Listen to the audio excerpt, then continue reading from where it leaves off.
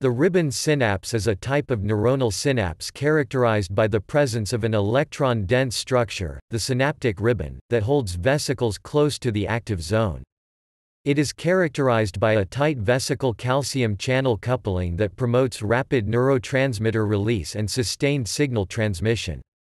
Ribbon synapses undergo a cycle of exocytosis and endocytosis in response to graded changes of membrane potential. It has been proposed that most ribbon synapses undergo a special type of exocytosis based on coordinated multivesicular release.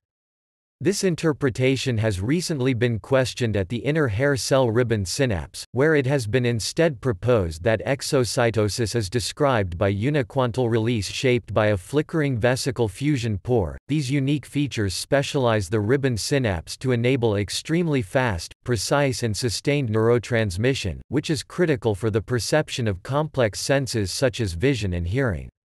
Ribbon synapses are found in retinal photoreceptor cells, vestibular organ receptors, cochlear hair cells, retinal bipolar cells, and pinealocytes.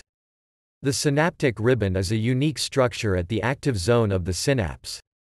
It is positioned several nanometers away from the presynaptic membrane and tethers 100 or more synaptic vesicles.